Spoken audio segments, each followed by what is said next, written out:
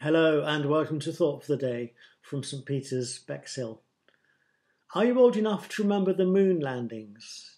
My brother and I woke up with some difficulty in the middle of the night and watched the grey fuzzy pictures on our little television of that famous event. It was in July 1969 when Neil Armstrong and Buzz Aldrin stepped into the history books when they became the first people ever to set foot on the moon. That part of the story is well known, of course. Less well known is what Buzz Aldrin did to mark the momentous achievement. Later on, he wrote, "Our powered descent was right on schedule. With only seconds of fuel left, we touched down at 3:30 p.m. Now was the time for communion. I unstowed the elements in their flight packets. I put them and the scripture reading on the little table in front of the abort guidance system computer.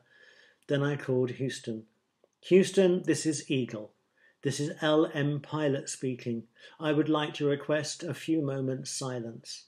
I would like to invite each person listening in, wherever and whoever he may be, to contemplate for a few moments the events of the past few hours, and to give thanks in his own individual way.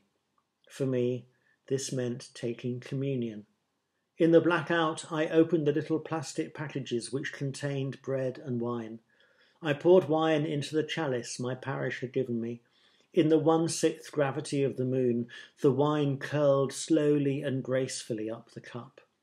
It was interesting to think that the first liquid ever to be poured on the moon, and the first food ever to be eaten there, were consecrated elements. Just before I partook the elements, I read the words which I had chosen to indicate our trust that as a man probes into space, we are in fact acting in Christ. I sensed especially strongly my unity with our church back home and with the church everywhere. I read, "I am the vine, and you are the branches. Whoever remains in me and I in him will bear much fruit, for you can do nothing without me." Amen.